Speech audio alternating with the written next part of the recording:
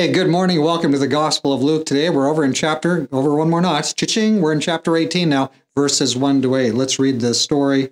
Then he spoke a parable to them that men always ought to pray and not lose heart, saying, There was in a certain city a judge who did not fear God nor regard man.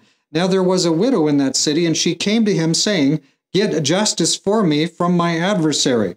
And he would not for a while. But afterward he said within himself, Though I do not fear God nor regard man, yet because this widow troubles me, I will avenge her, lest by her continual coming she weary me. Then the Lord said, Hear what the unjust judge said. And shall God not avenge his own elect who cry out day and night to him, though he bears long with them? I tell you that he will avenge them speedily. Nevertheless, when the Son of Man comes, will he really find faith on the earth? So notice the lesson from Jesus. There's a lady. She's just a widow. She doesn't have any power, any money, but she does. And she needs justice done to her. And what she has is a persistent spirit. She's nobody to this guy, and he won't give her any justice. But she keeps coming relentlessly, day after day.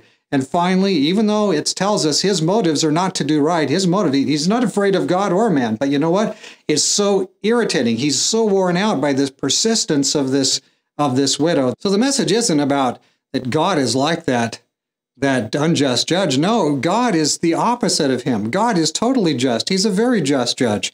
And in his mercy, he's glad to give us justice right away. Shall not God then even be more aggressive in answering his prayer than the unjust judge who had to be convinced that it's in his personal best interest to get rid of this frustration, this irritation, that he's going to go ahead and give her justice? God is totally different from that. So, and then he says, Nevertheless, when I come, will I find faith on the earth? So that's the question. We should be seeking him. We should be diligent in prayer. Diligent. Remember Lot's wife? She turned back. She should have been diligent in trusting. And for us, friend, let us trust in him. He will speedily deliver us. And so we can trust in him. Let's pray together.